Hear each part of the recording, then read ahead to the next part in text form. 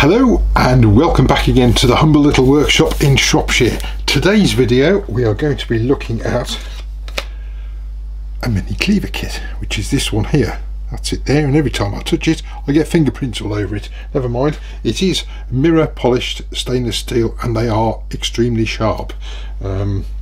It comes with a ferrule like so, and also a little stainless steel end cap, which means we can turn between centres to keep it nice and simple.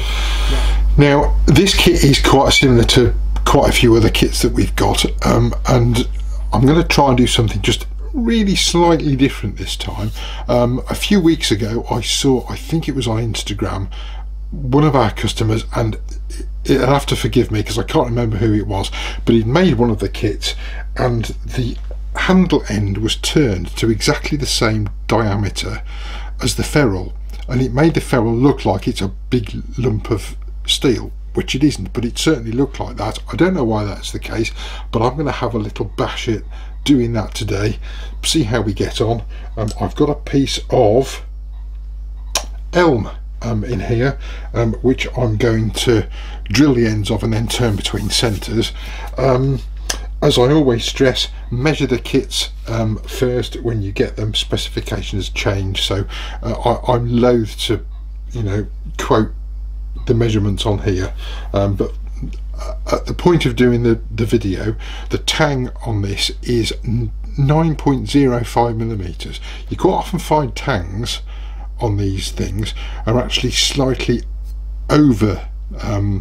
oversized rather than undersized. If I wanted to insert something into a 9mm hole, normally I'd have to make it 8.8 millimeters to fit it in, but what you actually want to do with these is to get the little bits of metal to actually stick into the wood. Not the same for acrylic, but for wood it needs to be slightly over the millimeter. Hopefully that makes sense. I am therefore equipped with a centre finder, a 5mm drill bit, that's for the stainless steel end cap, and a 9mm drill, that's for the 9.05mm tang. So let's do the drilling and then we'll mount between centres. And again, I've covered it before, but I'll show you a little trick with mounting between centres if you don't have a dead centre. Okay, so I now have my piece of wood with my 9mm hole this end and a 5mm hole this end, and I now need to mount it between centres. Normally what I would use is a dead centre, like so. We do sell them, they're not particularly expensive, but if you don't have one and you're about to make this, don't panic, because you can make your own. I have a chuck, I have a scrap of wood, insert scrap of wood into chuck, and basically I shall turn it to a point. This is an old bit of beech, I've no idea what it's from, and I'll then have a dead centre. If you don't have a chuck, you're stuffed, basically, I think, unless someone else has got an even better idea. But basically I'm now just going to quickly turn a point on that to make my own dead centre.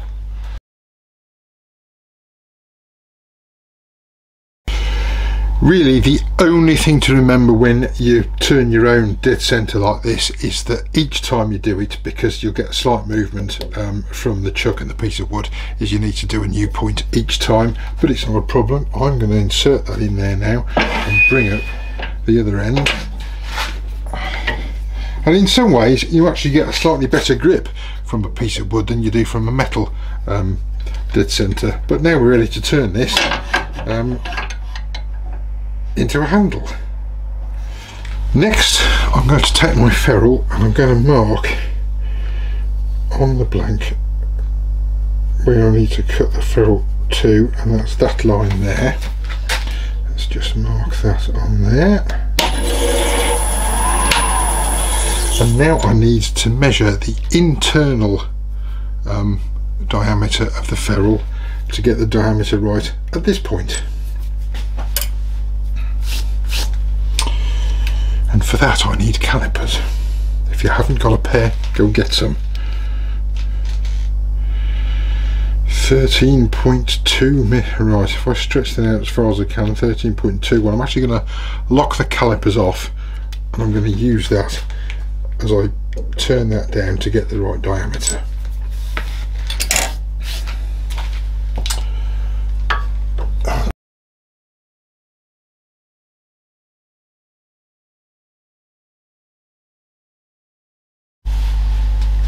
So you probably can't see that, but I've got the tenon right for the ferrule there. Now what I'm going to do, because I'm going to try and get them evenly, I'll put the teeth back in, right, the outside measurement of the ferrule needs to be this next piece here, so I'm going to use my calipers again and measure the outside of the ferrule, which is, let's just lock those off, that's 14.13, I think, something like that. Let's just lock those off, and I'm going to taper it down a little bit to the end, to there. Let's see how we get on with that.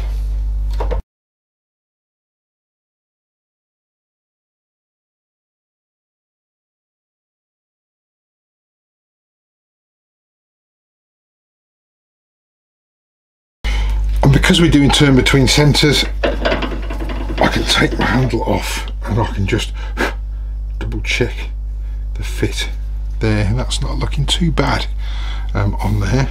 Right, we'll pop it back on, and we're then just really going to look at finishing. There's all kinds of things you could do up this end as well if you wanted to. If you wanted to measure the outside of the little end cap and countersink it, you could do that, whatever you like really.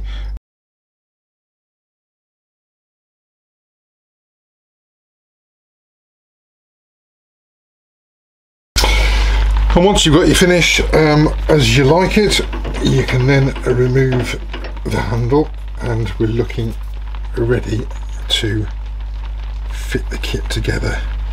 And that's how the ferrule fits on the handle, flush like so. And all we need to do now is push in the blade in a vise and stick in the little end cap in there. After my little tidy up, there is the finished kit. The end is just glued in there. I'd really recommend gluing both ends, to be honest, for a permanent fix, but that's quite a nice little thing.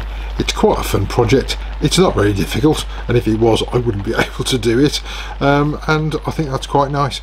We'll, as usual, go and take a still of that and pop it up at the end of the video and pop it on the website so you get an idea of what you can do. What I meant to do was actually do 2 black lines on it, and I forgot. Never mind, that's another tip for you, maybe worth trying that. Some stripes around the handle, because it makes it, I don't know, slightly more oriental feel perhaps.